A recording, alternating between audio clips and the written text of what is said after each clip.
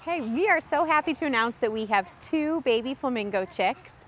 Here at the Columbus Zoo, we have this great open air exhibit for flamingos. There's large pools, there's plenty of room for the flamingos to frolic and nest. Fortunately, natural aerial predators such as hawks can make their way into the habitat to prey on chicks. So to keep them safe, zookeepers actually pull the eggs, replace them with artificial eggs, and we hand raise the birds. These hand-raised birds actually develop a lifelong relationship with their keepers and are easier to manage for veterinary care. After the eggs are pulled, they're put into an incubator and keepers maintain a really close eye on them. We candle them frequently, which means we try to take a peek inside of the egg with a very strong light to see if it's developing okay. Once the egg starts hatching, it will go into a hatcher, and that's after about 28 days for these flamingos.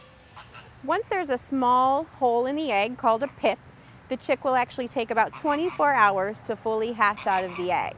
As soon as it's hatched, the chick will dry out and the veterinarian will come down for a visit and make sure that it's healthy. The chick will then go into a brooder box, which is basically just an incubator where we put the chick in, keep it warm, because at this point it can't regulate its own body temperature. Once the chick starts to grow a little bit, we start to feed it. Keepers will feed it about every 2 hours when it's very young. At about a week, we start an exercise regimen with the chicks to make sure that they're growing strong and healthy. We'll take them out into the yard, we'll walk them around, and we'll actually even give them swimming lessons. Flamingos are naturally drawn to water. They're shorebirds, they're naturally buoyant, and they love the water. So swimming them is an integral part of their exercise regime.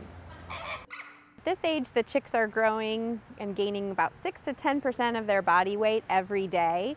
Because they look so similar, we use food coloring and put a different colored dot of food coloring on all of their heads to tell them apart. When they get a little bit bigger, we'll band them with a leg band, but right now their legs are growing too fast to do that. Next time you're at the zoo, stop by the flamingo habitat. The keepers will be bringing the chicks out into the yard for short periods of time for exercise and for the public to see.